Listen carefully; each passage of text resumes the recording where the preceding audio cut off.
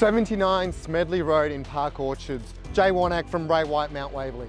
Mum, Dad, grab the kids, take a seat. This is going to take a minute. This home really packs a punch. Let's go take a tour now.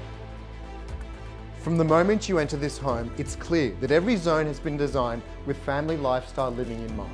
With the wood fireplace warming the soul of the home in the family, guest and rumpus living. Every wall of this home is framed with these magnificent arched windows overlooking magnificent views to the Dandenongs. You are now residing at the entrance to the Yarra Valley. The guest lounge then opens up to this magnificent family zone where we have the dining, the kitchen, and you may notice some amazing views behind. The home offering 4 amazing bedrooms, each with stunning views.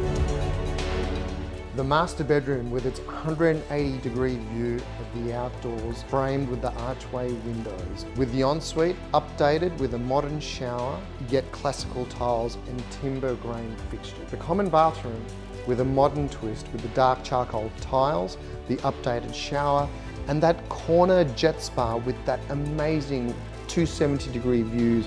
And on this side of the home, we have a brand new Stratco roof completing this alfresco zone, leading up to the yoga cave. Mum, Dad, I did tell you to bring the kids. This is the entertaining, this is the wine and cheese, and these are the views. And here we are at the middle tier where we've got the fireplace, the hammock, the kids' cubby house, and then of course as we sweep over here, we've got the soccer field, we've got the MCG, and of course we've got the putting green as well. What more for family entertainment? Here we have the third tier. I'm not sure if my best view comes from there or there. Imagine the family outdoor picnic, or the kids in a tent overnight looking at the bright blue sky. Well, I did warn you there would be a lot to pack in. I hope you enjoyed the tour. It's Jay from Ray White, and I do look forward to seeing you at the scheduled inspections. Please pack a picnic because there's a lot to see.